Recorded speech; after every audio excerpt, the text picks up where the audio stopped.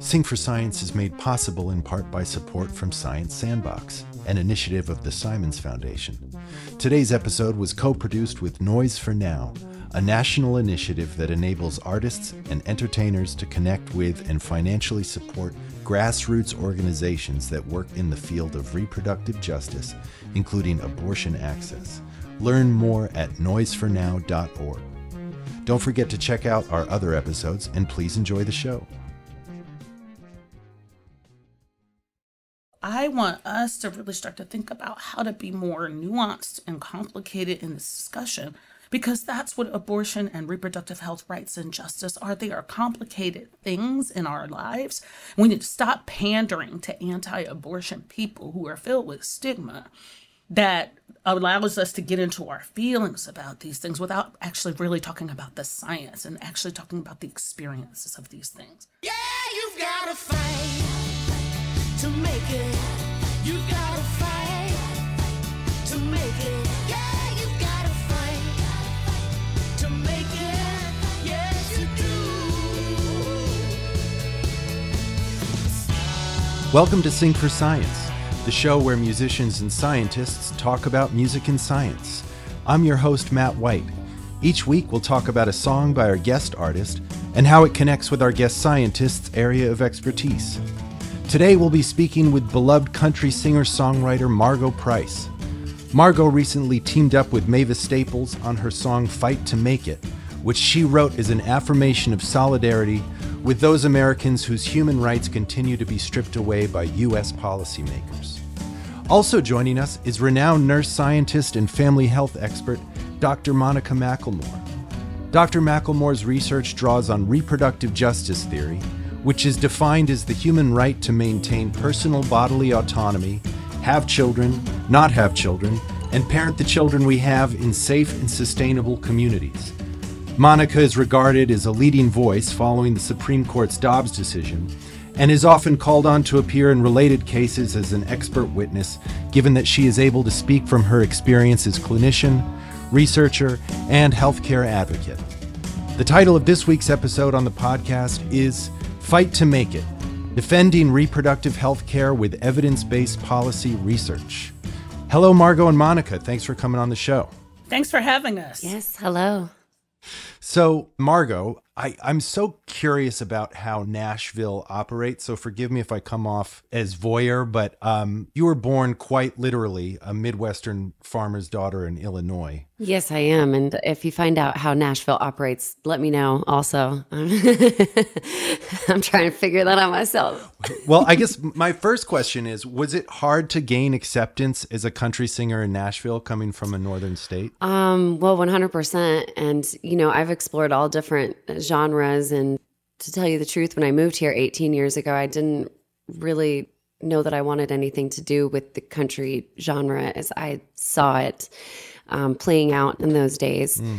But yes, I floundered in this town for, I think it was about 12 years before anything actually kind of took off for me. And, I had been in various bands and played all these different shows around town. But I think that sometimes my songs and my subject matter maybe were a little bit too bitter for people who like to sugarcoat things sometimes. Well, so forgive my ignorance, but the kind of country music that you play now it has a little bit more crossover with folk and Americana than more mainstream. Yeah, I've always kind of gravitated towards more roots music and just songs that have stories or paint a picture in some kind of way. Maybe just less pop influence. Maybe. There was this great quote from you. I guess it was when your first record came out in 2016 that you were like, you were bracing for backlash and being pilloried for having been a northerner in a nudie suit writing songs about drinking. Oh, I don't even remember saying that. Yeah, it was pretty good. Yeah, it's funny how people can really just like judge you on anything or try to put you into a box or say that like a certain demographic or a certain group of people like own a genre of music when quite literally music and art is for everyone. And yeah, I have been trying to break down some doors since I got here, and it maybe has not worked always in my favor, but it's been an interesting experiment. I think it's going pretty well. I guess the one other thing that I want to know about Nashville, and I understand that perhaps you're in the dark as well somewhat, or at least you feel as though you are. Do you have much interaction with the Nashville apparatus that's behind like a Kenny Chesney or a Carrie Underwood? No, I try to kind of steer clear of that crowd, but yeah. I mean, I definitely have taken meetings with people like that, and I've had like a publishing deal and whatever, but I don't I don't go do the like rubbing elbows of just a lot of the people who run these award shows and like run these labels, but I do try to stay on the outskirts of that. I feel like the whole thing is cloaked in so much secrecy that it remains such an enigma to me. So yeah, it's a lot of like feels like private clubs or yeah, I don't know, just a lot of people kind of doing the same thing and just like writing songs about like objectifying women or like, I don't know how big your truck is. And so the second that anybody is like tries to disrupt the ecosystem and talk about like how, you know, how either A, the music sucks, or B, it's just like this exclusive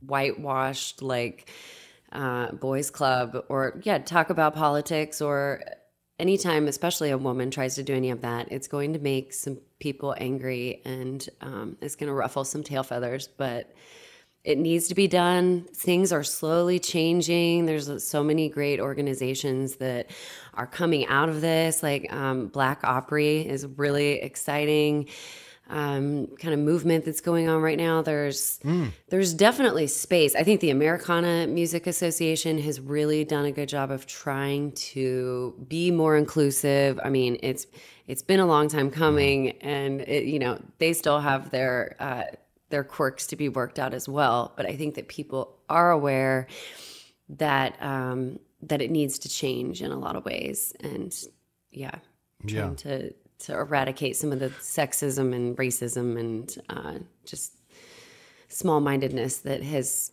kind of historically been a part of many of these organizations. Sure.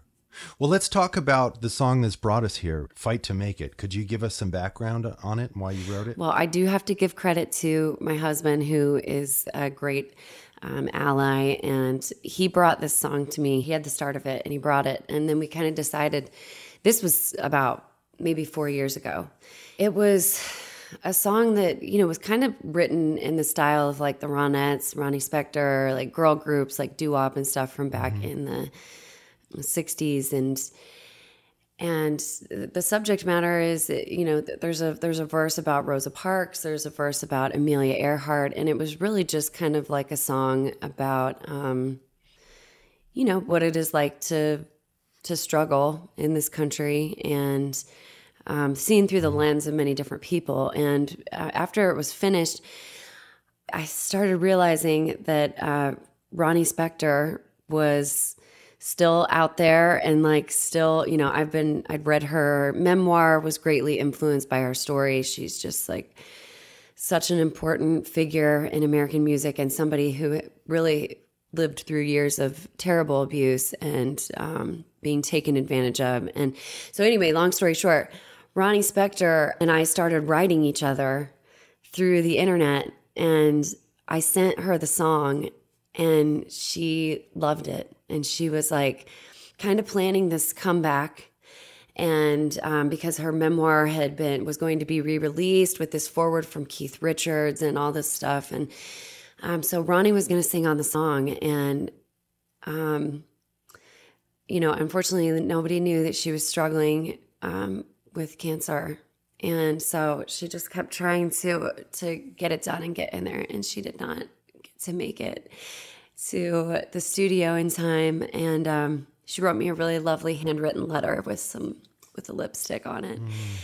And I sent her some notes back and forth, and so we got to have this great kind of communication. But anyway, so Ronnie could not make it I reached out to Mavis, who is obviously just such a force of nature and has been a hero of mine for a long time, and Adia Victoria, who, if you have not checked out her music as well, she put out one of the greatest albums last year. Dear friend of mine, someone who I look up to very much as a poet and a blues artist, and she sang on there as well.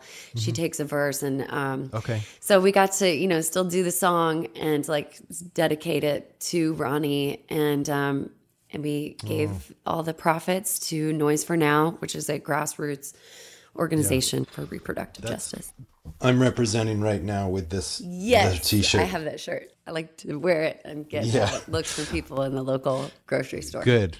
So there was something in the press release that I got for the song pointed out that Tennessee, where you live and are raising 2 children of your own, has more restrictive abortion laws than the Taliban.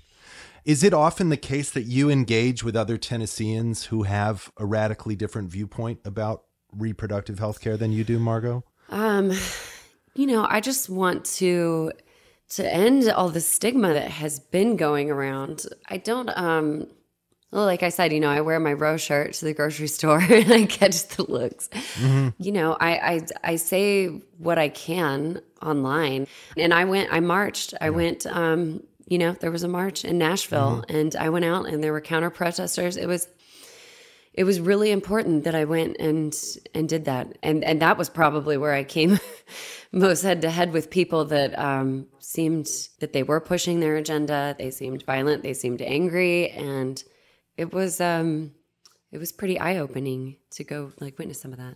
Yeah. This is a good opportunity to ask about your own experience with pregnancy. You are the mother of 2, and your firstborn's twin tragically died in infancy. May I ask how your experience has shaped your views about reproductive health care? I think it has given me a lot of empathy for mothers who go through difficult things like this. My mother also had, she had, I think, about 6 miscarriages, and she had like a kind of a stillbirth that she was had to go through the labor of, and they gave her a bunch of really difficult things to try to have her go into labor, and then it didn't work, and she had to have a DNC. And I think when I have read statistics about mortality rate with Black women and just how much more common it is, and that is really, really hard for me to hear about. And, I just think that more needs to be done. There just needs to be more of a light shed on it. And, even as all of this has been unfolding in the past 6 months to a year, there's so much that I'm learning. There's so much, because I think that women in general are taught to not talk about our pregnancies and especially not talk about the ones that don't go right. As we're hearing more and more women coming forward, sharing their stories about tubal pregnancy and how they're saved by abortion. These are things that I did not even know. These are things that we are not taught in our sex ed class when you're in 6th grade. You're just kind of going over the basics. And then after that, it's like, just push it all down, be quiet about it. Don't talk about these things because it makes people uncomfortable. And I definitely experienced that even after I lost my son and he was 2 weeks old. And it was just kind of like, just don't talk about it because it's making people feel sad. And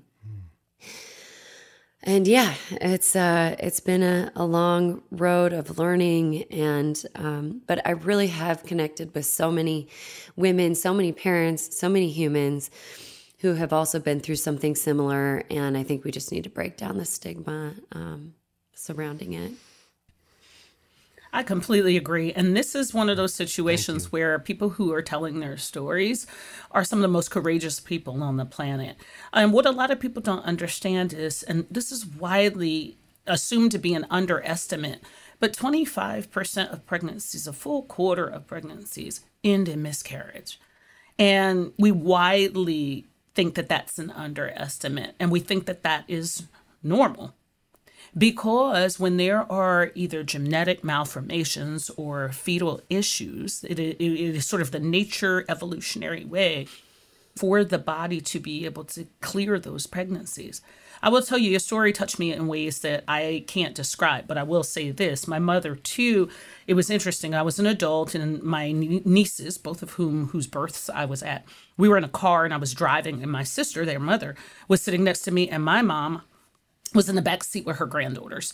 And one of my nieces, who was 7 at the time, said to my mother, "Nana, why is there such a huge age discrepancy between Aunt Monica and our mom?" And she said, "Well, I had a baby, in between them, but the baby died." It was the first time me and my sister ever heard that story. And I'm a nurse, right? I'm a scientist.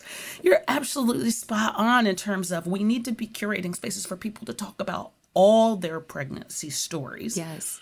And the complexity that goes with that. I've been telling my own story recently, and I've hesitated historically because I've not wanted to stigmatize other people, but I have never been pregnant.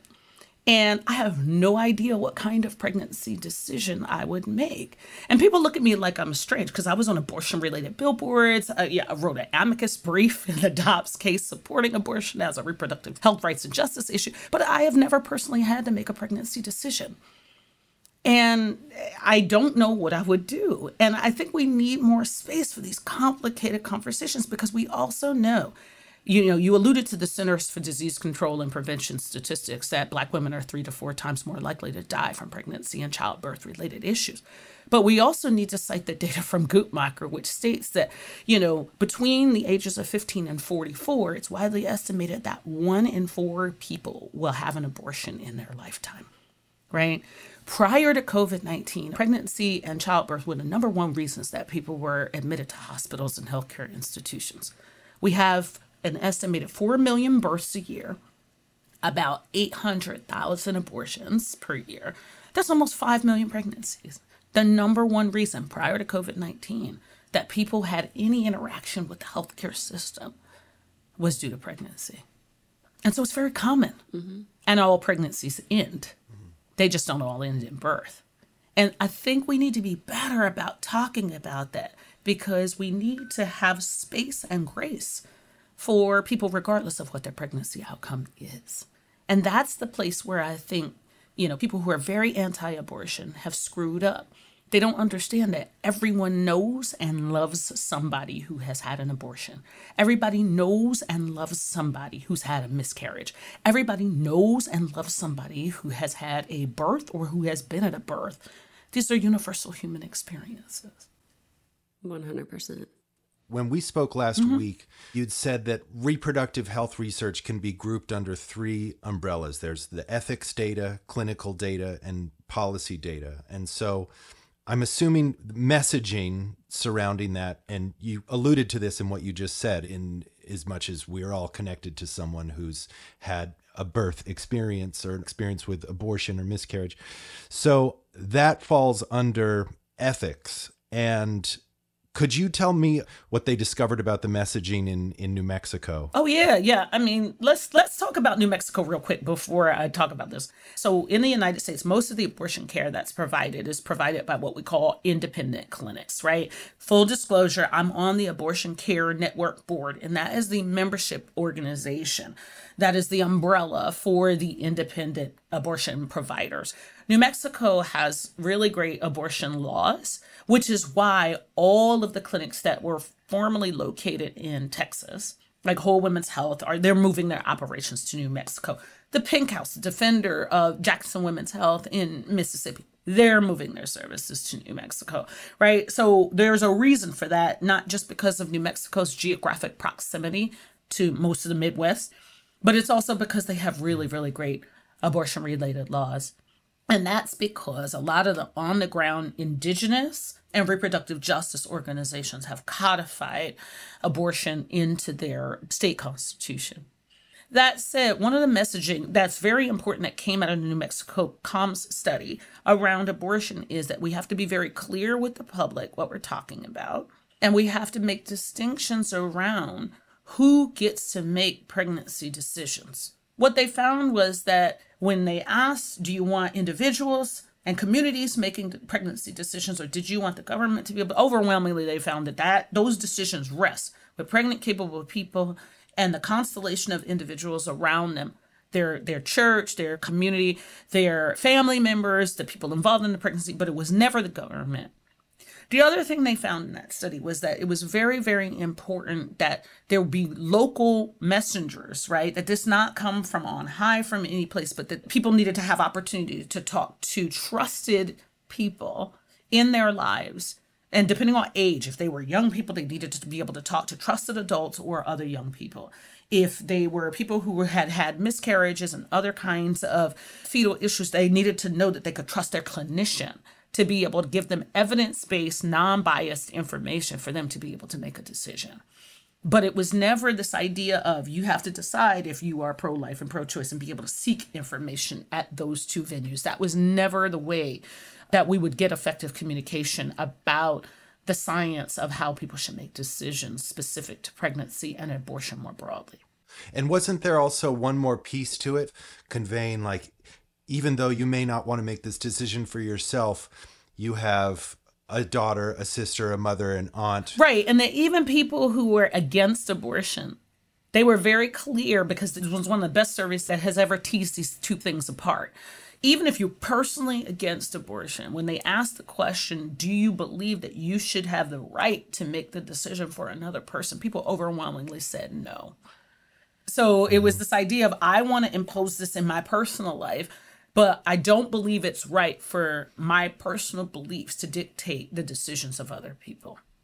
That was the first time we actually had really good data to show that people can discern between personal decisions they would make for themselves and whether or not they should be in a position to legislate the decisions of other people or to have any say in the decisions of other people.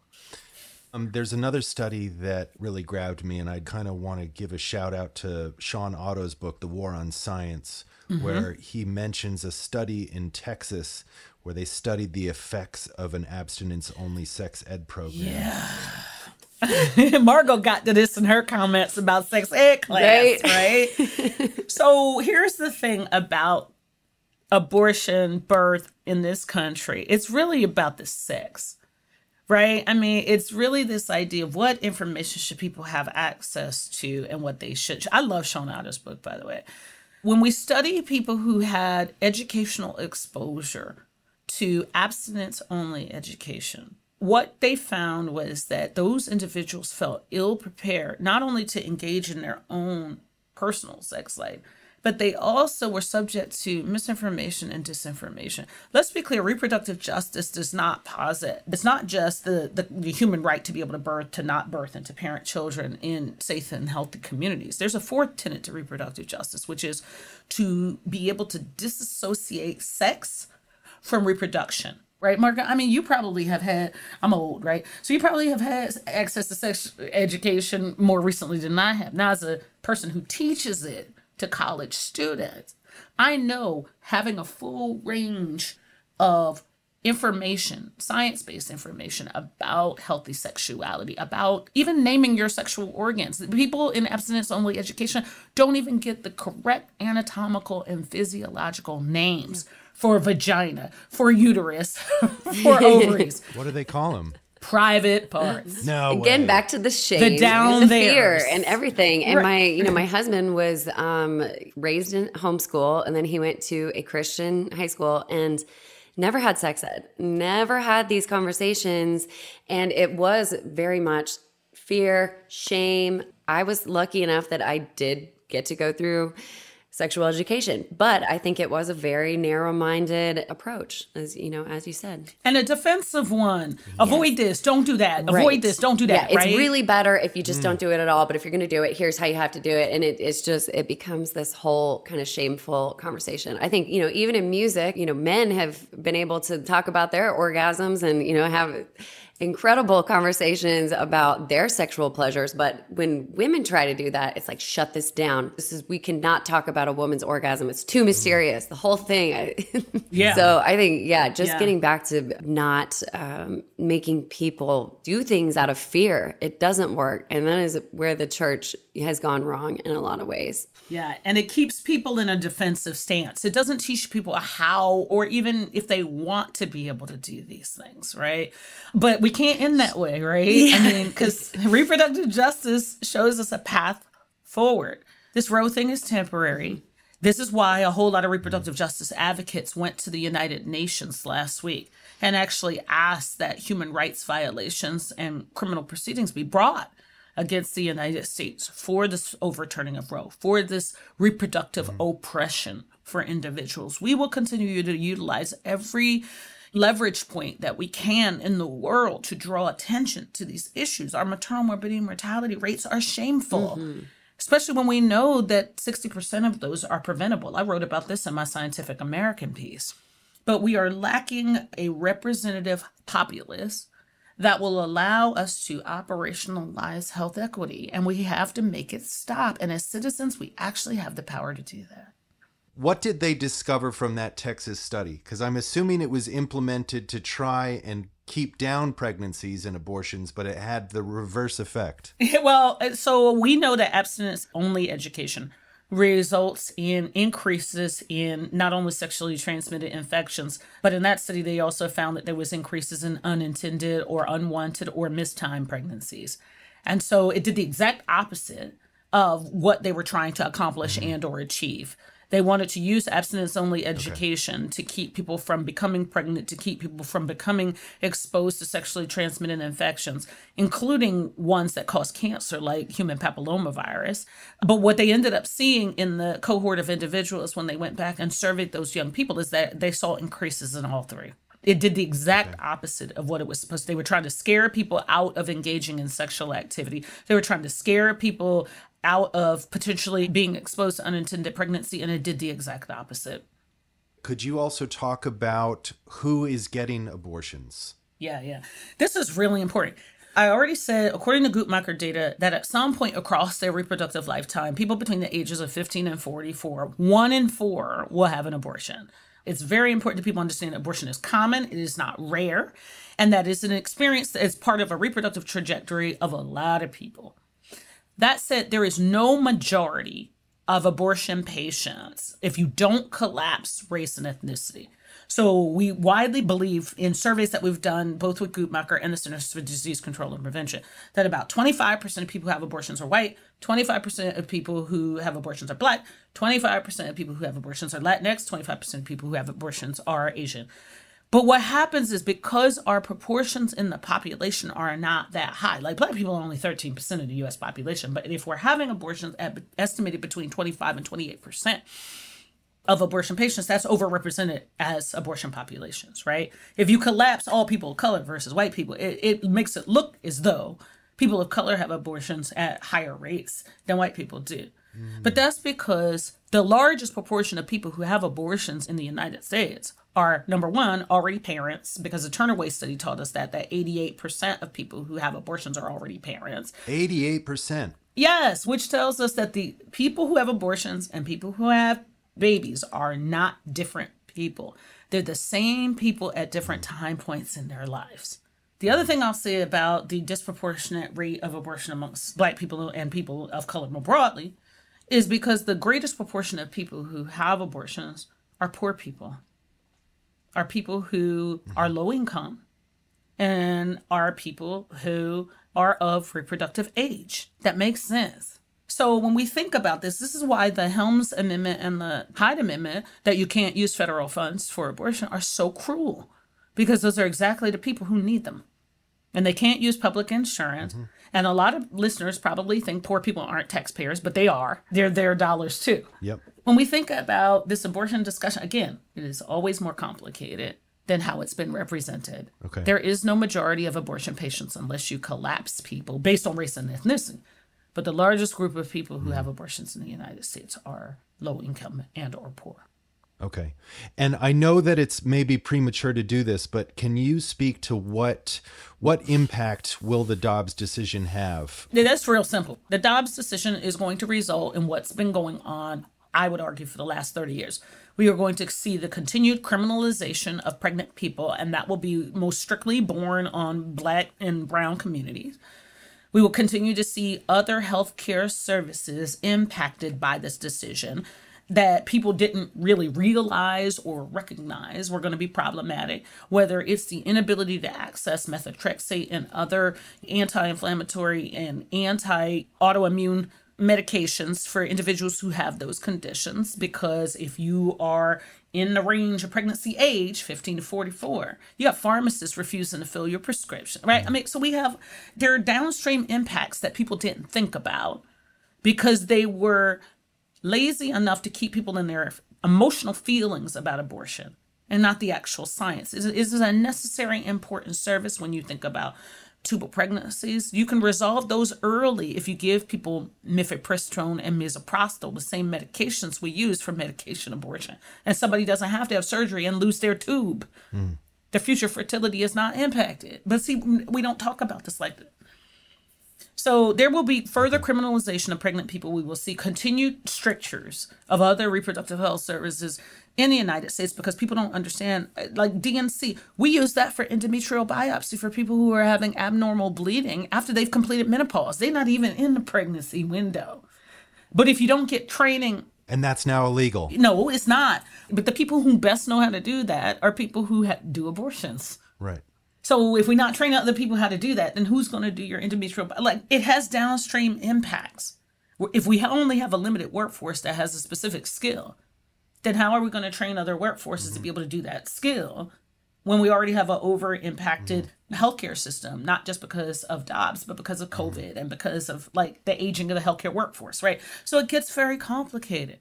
Criminalization of pregnant people, and we will continue to see unintended consequences of the Dobbs decision in other aspects and areas of healthcare. Let me just shout out something that Margo said, though, that's really real, and I hope the listeners really understand this. We have been very lazy in our ability to understand the experiences of women and pregnant capable people in science. We're talking about half the population. And yet our scientific enterprise didn't even include women in clinical trials until 1976. They didn't even include female rats in studies, right? I mean, so let's just start. The largest funder worldwide of biomedical research has not included us in data. So the data that we do have are incomplete. And I say this as a scientist who actually conducts research in reproductive health rights and justice. They're incomplete. However, from an ethics perspective, this idea of what's your professional responsibility to be with the people that we serve, the people who seek and need abortions. Our professional organizations are very clear about this. The American Nurses Association, American Medical Association, American Public Health Association, they're very clear that abortion is health care. And as long as it's true, then that means that you have an ethical obligation to provide care to the public. When we see mass shootings or when we see other kinds of healthcare situations, we don't decide in real time if we are or are not going to take care of those people when they show up at the hospital, even though they haven't been adjudicated through some legal process. We don't say, oh, that person was the shooter, so therefore we're not going to take their bullet out and we're not going to take them to surgery. We don't make those kinds of ethical judgments or decisions about people. But we want to ethically judge and deny care to 10-year-old pregnant people who have been assaulted by family members. Like, seriously? That's where we're at, right? Have you ever said someone, I remember nurses got fired in Boston when the Boston Marathon shooter, they went on Good Morning America and was talking about how, well, if they had come to my ER, I wouldn't have taken care of him, not realizing that was a violation of the American Nurses Association Code of Ethics. We don't do that anywhere else in healthcare. All of this was purposive to get people to think that abortion is some other kind of thing, reproductive health care is some other kind of thing, and it doesn't fall under the clinical umbrella. When you think about the clinical work and some of the studies that you mentioned, whether it's the one in New Mexico, all the way to the study that we know that pregnancy is far more dangerous than abortion is. There was a landmark study that came from CDC data, Center for Disease Control and Prevention, that showed Dr. Grimes and Dr. Beth Raymond that pregnancy is 14 times more dangerous than abortion. And that is because, by definition, as a pregnant person, you're immunocompromised because you are housing foreign DNA from another human being. And under normal circumstances, your immune system would try to kill that. So when we think about this notion that pregnancy and abortion, pregnancy and birth, pregnancy and surrogacy, these are all complicated things. And so when we message things to individuals, it's very important that we be precise in our language.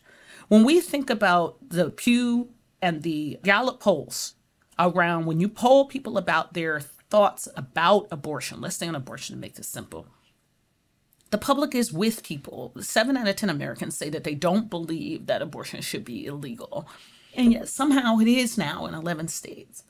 And so when you think about that messaging and you ask people, should government provide abortions for individuals? Should we repeal Hyde and Helms that don't allow for low-income individuals who use public insurance, we call that Medicaid, to be able to access abortion services? Most people are like, that's unfair. You shouldn't have differences in healthcare based on who's paying for your care. So when we think about this messaging thing, we have to do a much better job at getting people, and this is where Margo's point is really important. Storytelling is a good antidote to disinformation and misinformation. When people can connect their own lived experience and their community's lived experience to understanding these issues, and this is why it's necessary for us to trouble this discussion or to make sure there's nuance to it, that we just don't go to our pro-life and our pro-choice camps, because it's way more messy than that. That we have to help the public to understand that there are rights that only pregnant, capable people can make decisions about. We saw that in Kansas. People were surprised that they fought a ballot initiative in Kansas to change their constitution. The grassroots organizers on the ground, they made sure that the public understood what that meant. That's why it wasn't surprising to me that Kansas said, you are not going to change our constitution to say we're taking rights away from half the population. So we as scientific community, we as a science communication community, that's why this podcast like this is so important. We need to help the public to understand these issues and connect it to their own citizenship, to connect it to their own experiences, such that the science is translated for them in ways that they can understand. I love that. I feel like there is so much like shame and fear and all these things that come along with infertility, with miscarriage, with losing a baby. There's all these things that are emotional to a woman. And then to have the government coming in and interfering with that is just, it's a whole other level. And I think that just the whole entire way that the United States does birth, that we make it feel like some kind of illness or sickness. When I was having my second pregnancy with my daughter, I thought, I really would love to have a midwife. I watched all these documentaries and I was very clear on what I wanted to do and how I thought that it should go down. But because I had had a C-section prior, it was like all of the things that I feared were going to happen ended up happening, inducing me, and then the Pitocin, and then I ended up with the epidural, and then I ended up with a C-section after like being in labor for basically 2 days. Yeah. And it did not go the way that I wanted. Of course, I was just glad that my baby was safe, but it's like, I feel like the doctors, they have demonized the midwives and make it look like witchcraft. And then it's like, okay, we're just giving everyone a C-section and that's how it's going to be because we don't want to wait around for the miracle that is birth. And trusting women and trusting women's bodies. So can you riff on that for a second? Ooh, I sure will. I mean, I could talk to you all day. Same. The grand Black midwives were discredited by male white physicians and white nurses. And quite frankly, let me say one thing, because I would be remiss not to say this. This Roe loss is temporary, because in the country, we had a whole time where Roe wasn't in existence. And prior to that, we had a diverse workforce of people who had relatively good outcomes across the whole reproductive trajectory, whether it was birth or abortion or stillbirth or miscarriage. Those were the Black grand midwives who worked on the plantations and took care of enslaved persons and everybody else. Right? So when you think about their contribution to the health of people at that time, they had relatively good outcomes. Yes. So when we think about the medicalization of pregnancy and the medicalization of birth, I sit with midwives, right? I'm a nurse by training. So for me, like pregnancy and birth, as you very poignantly pointed out, it's not a disease state to be managed. It is a sacred, physiological, normal condition that needs to be witnessed. That is a very different mindset than thinking about it as a surgical procedure to be completed. And I have done research looking at mistreatment and patients' expectations going into birth and abortion, where patients didn't get what they wanted. And that's because we don't listen to them. And I think this is another place where clinicians in the United States have been perversely incentivized to think that interventions, more is always better. That's not true.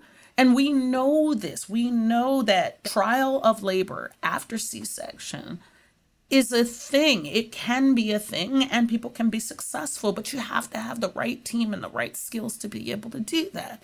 And I unapologetically, after 30 years of being a nurse, I know that includes having a midwife and a doula. Yes. I got to say both together. Yes. Because yeah, I just got a doula and she did her best to advocate for me. And, exactly. You know, exactly. Got to shout out the doulas because her. they do incredible work. Yeah. And I have to say, as a nurse, the reason doulas are so important is I know in nursing, nurses who can read fetal heart monitoring strips, but they can't sit by the side of a bed of a patient and be able to help alleviate their anxiety, to know the confidence and or fear in their eyes. We've lost some of our skills. And that's also true of our physician colleagues.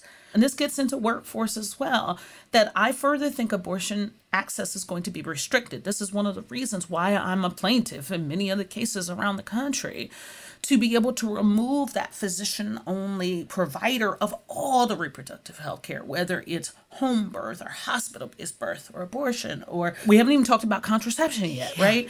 This notion that we need a workforce initiative, and this is where the policy piece comes in, Matt. You know, we need to rethink, what does the sexual and reproductive health workforce look like in the United States that's not dominated by any one discipline?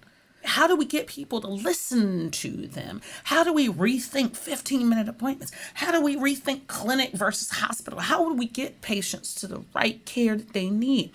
I would be remiss if I also didn't say this. When we talk about abortion or when we talk about birth, let's stop talking about like it's one thing. We have home birth, we have birth center birth, we have cesarean birth, we have vaginal birth. Same thing in abortion. We have pill abortion. We have self-managed that you can do at home. We have aspiration or DNC where you can come into a clinic. We have DNE or DNX, depending on if you're later in gestation. We have inductions. Going back to your mother's story about having to labor, knowing that, you know, she had a compromised or dead fetus, right? Abortion is multiple things. Birth is multiple things. Can I ask you to define some of those acronyms? I think DNC is one of the common ones that people should know more about. Yeah. Dilation and curettage, dilation and evacuation, dilation and extraction. And what that means is, think about the uterus as your face and think about your cervix as your lips, right? And if your lips are closed, it has to be open in order to be able to remove the contents of the uterus. So that's what dilation is. It means to slowly, carefully open the cervix, either with medications or with things we call dilators that look like straws, or both, right? So that's dilation. Depending on where you are in the level of gestation, and you mentioned something really important earlier too, Margo, whether it's tubal pregnancy, if the pregnancy is not in the uterus, that is an emergent condition that needs to be managed very rapidly. And we can do it with pills. We can do it with injections. I've given a ton of methotrexate injections for people to resolve a tubal pregnancy, which actually is a chemotherapeutic agent. But again, all these things are connected, right? When we think about how do we treat different conditions? Well, pregnancy always, regardless of if it's beginning or ending, is a time-sensitive condition. Let me say that again. Pregnancy is a time-sensitive condition because if you're going to start prenatal care, we like for you to do that early so we can start all of your screening behaviors and make sure that you can have a healthy outcome. And if you're going to have an abortion, we want you to be able to have that sooner in pregnancy rather than later, regardless of the outcome of pregnancy. It is a time-sensitive decision. So we need a healthcare system and what I would call a community care system that can be responsive to that time sensitiveness. To Margo's point, we trust people to diagnose themselves with their own pregnancy, right? You can walk into any pharmacy, you can walk into Target and buy yourself a pregnancy test. We trust people to diagnose themselves with pregnancy. We trust people to diagnose themselves with the wantedness, the intendedness, the timing of the pregnancy. Is it the right person to have a baby? We trust them to diagnose whether or not they're going to continue said pregnancy or not. But then we want to control those decisions. That's why this abortion discussion, that's why this birth discussion in place of birth, maternal morbidity, mortality, that's why the only true arbiters of any pregnancy decision is the pregnant person and their family, their God, the constellation of people they want to involved in the decision, and not the government. Say you're a pregnant mom and the baby dies, you would need a D&C, right? Yeah. In states where there's restrictions, could you tell us like what that looks like? Who makes that call and like how dangerous that is? It's murky, right? I mean, so again, you know, it is not clear what the legal landscape is in terms of can clinicians be criminalized if they want to be able to, let's say, take a patient to an OR or do an office-based D&C. Depending on the state, this is really murky. And so there are a lot of lawyers who are working on this, whether it's the ACLU or the Center for Reproductive Rights or If, When, How Lawyering for Reproductive Justice or the Lawyering Project. There are people, it depends on where you live.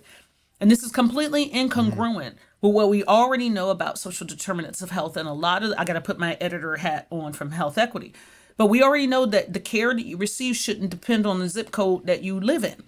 That's been a thing that we've talked about for the last 20 years, that we've been trying to eradicate these differences in the quality and the caliber of care that people deliver based on their zip code. But that's exactly where we're at in this abortion debate, because physicians and clinicians have been going to their legal departments at their hospitals and the healthcare organizations to try and figure out what they can and can't do and how they can and can't advise people. Which again is disruptive because pregnancy and its outcomes is a time-sensitive decision. So it adds time. And it goes back to something that my good colleague, Michelle Goodwin, who's a lawyer, runs the Ms. Magazine podcast. How sick do people have to be in order for us to take care of them? If you have a dead baby in your uterus, regardless of what the gestational age is, that needs to be managed in a timely fashion. And so how sick do you have to be in order for us to be able to take care of you, not only to save your future fertility, but as we found out in the Purvi Patel case, you could lose your life, right? And for people who don't know her, she was the Hindu woman who died at a religiously affiliated institution because she had an 18-week fetal demise, and the hospital spent weeks trying to figure out if they could remove that pregnancy. She died in a Catholic hospital as a Hindu person, did not even believe in this faith that she would. And let's remind ourselves that religiously affiliated institutions own 1 out of 6 hospital beds in the United States. So in that instance, the Mother Superior or whoever is the ruling body there decide. The bishops decide, we have to wait till there's no fetal heartbeat, till we can remove the dead baby. Exactly. Or if the mom's in sepsis. And at that point, it's usually too late to be able to save someone's life. Because if you have multi-system organ failure because you've been in sepsis for days, if you finally get the approval, which happened in Patel's case, by the time they were ready to take her to the OR, her organs were not prepared to support her during anesthesia. How sick do you have to be in order for us to be able to provide you good pregnancy-related care? That decision should be made by your clinician, not your government or your legislature. Yeah. While we're on the topic of the church, I'd like to sneak in one more question about your song, Margo, and it may reflect some narrow-minded assumptions on my part, but I mean, I know that the staple singers and pop staples and Mavis, they have a long history fusing activism and ministry. But I guess when I saw that you were doing that song with Mavis and it was in partnership with Noise for Now, one of the questions that popped in my head was, does her association with the church complicate her support for abortion in any way? I mean, given that the anti-abortion movement is powered almost entirely by faith-based groups. So again, maybe a narrow-minded assumption. Monica, please, if you want to speak to that. I was on a panel yesterday with the National Birth Equity Collaborative with Reverend Deneen Robinson, and she made a very important point, which is it's white, Judeo, evangelical Christians. And so making these distinctions and being very precise in our language, and I say this as an ex-evangelical, being very, very precise in our language is really, really important. And so the fact that, some people want us to live in a theocracy that is only grounded in white supremacy and white Christianity, that needs to be named. Because there's a long history of reproductive health rights and justice with the Black church. I mean, Martin Luther King got the Margaret Sanger Award from Planned Parenthood. And so when you think through this idea of, the church being like this monolithic thing, I think we need to be really, really clear that the Catholic Church is responsible for some of the sort of, legislative agenda, evangelical Christian piece. But then there's also, straight up white supremacist informed evangelicals who are also trying to assimilate all of us into living in some weird default human narrative that they have around how humans should behave on the planet, which I fully reject. Same. Amen. Thank you for answering that question with much more knowledge than I would have. Yeah. But again, it was an assumption on my part, and I'm glad we're talking about it. But before we wrap up, Monica, I wanted to ask you to speak from your experience as a nurse to something I heard I found astonishing. So I have a friend here in upstate New York who was an abortion provider in the 70s, 80s, and 90s. And he said a saying that you used to hear among doctors was, bleeding in obstetrics is a bleeding that you can hear. Yep. That's true. Yeah, I was born in 69. So I've worked with physicians and nurses who were around in the pre-Roe era. And we say that to students all the time, that in obstetrics, because it's true. Well, even if it's normal bleeding post-birth, you can actually hear it. Because so much blood is going to the uterus at term? Well, people forget that you double your blood volume during pregnancy. You actually double your blood volume. Wow. It's not just in proportion to the baby's weight. So instead of 5 liters, you can be walking around with 10 liters of blood as an immunosuppressed person. Wow. And at pregnancy and birth, once the transition of birth occurs, it's hypothesized that one of the signaling mechanisms that we know that the immune system doesn't go into complete shutdown is by evacuating the entire uterus. And part of that means the associated blood and vasculature that was associated with the pregnancy. So it's a fascinating event, but it also can be a very tricky event depending on if you have other comorbidities. Okay. Well, thank you for sticking around. I know I've kept you past your end time. I can't thank you both enough for doing this. This has been such an important episode. To me, the connection between music and science is super important. And I am just very grateful, Margo. I love your work. I appreciate you speaking out. And thank you for being willing to engage in this conversation. It's meant a huge amount to me. Thank you so much for your advocacy and for your knowledge. And thank you. This was a really, really emotional, but a really important conversation to have. Thank you, Matt, for facilitating. And I hope I see you both sometime down the road. Thank you. Me too. Keep up the good fight. Check out Margo's memoir, Maybe We'll Make It, and her forthcoming album, Strays, coming out in January of 2023. Her headline North American tour kicks off in Fayetteville, Arkansas on November 29th and wraps up at Nashville's historic Ryman Auditorium on March 9th.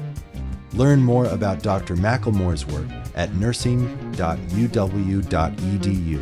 and you can follow her everywhere on social media at McLemoreMR.